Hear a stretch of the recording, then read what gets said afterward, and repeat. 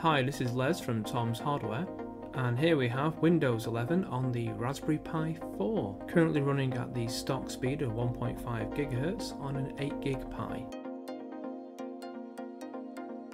Windows 11 on Raspberry Pi has a very basic BIOS that can be accessed by pressing the escape key on boot. Via this BIOS we can set up the configuration for the Raspberry Pi, we can set the resolution of the Pi and also enable greater than 3GB of RAM. So if we're using a Raspberry Pi 4 with say 4 or 8GB of RAM, we need to enable this option to get access to the full amount of RAM. Windows 11 will run on a 2GB Pi, but don't expect the best speeds and the best experience.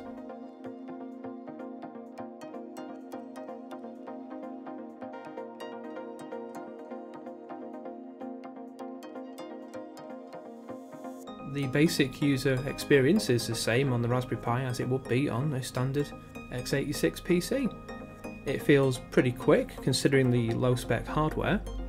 Of course, being a Raspberry Pi, we're not going to be doing any work with Photoshop, Microsoft Office say, but for general tasks, web browsing, emails, a bit of light gaming perhaps from the Microsoft Store, this should be fine. There are some caveats to using a Raspberry Pi with Windows 11. Chiefly, we're not going to get audio from the Bluetooth connection or HDMI at this time. You can plug in a Bluetooth adapter to get Bluetooth audio and also Bluetooth connectivity, but the inbuilt Bluetooth adapter does not work at this time. Also, accessing the GPIO is troublesome. There are ways to do it. It was made possible in Windows 10 to a degree, but if you want to do projects based on Raspberry Pi's GPIO, perhaps Windows 11 is not the best option and you should stick to Raspberry Pi OS. Also missing from this Windows 11 Insider's build is Wi-Fi connectivity. Wi-Fi does not work on the Raspberry Pi 4 with Windows 11 at this time. If you want Wi-Fi, again a USB dongle will be necessary, or just use Ethernet like we've done in this video. Ethernet works flawlessly and we have no issues whatsoever with connecting to the internet.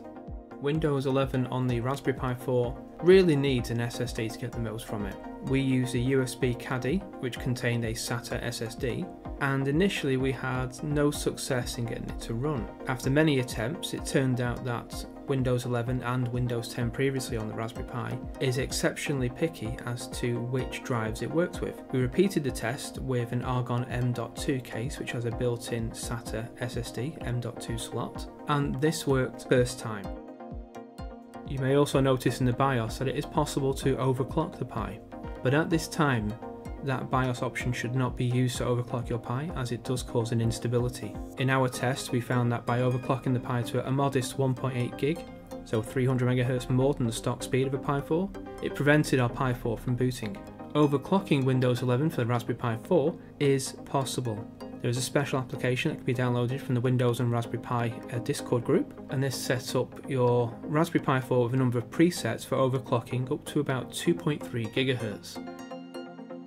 Obviously, for overclocking Raspberry Pi 4, we will need to provide cooling, and for such high speeds, active cooling with a fan will be the best option.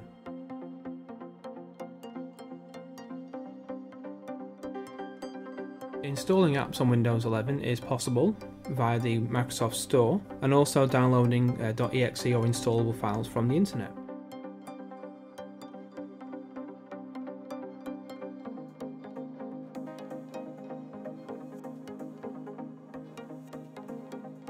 We performed 2 test installs of the Arduino IDE, one using the Microsoft Store and another using a standard x86 exe file. Both installs worked perfectly, with no issues reported during the install process. When using the Arduino IDE, unfortunately we could not see our Arduino board, despite installing the drivers and rebooting the machine several times. Looking in a device manager, we could see that there was no Arduino board in there. There was no USB to serial that we could use in there as a COM port. So at this time we can't recommend using Windows 11 on the Raspberry Pi 4 as a means to write software for Arduino or similar microcontrollers. If you'd like to try out Windows on your Raspberry Pi, Windows 11 is currently the best option. It's fast enough, responsive, and it looks pretty good. Just don't expect to have desktop level performance with the humble Raspberry Pi.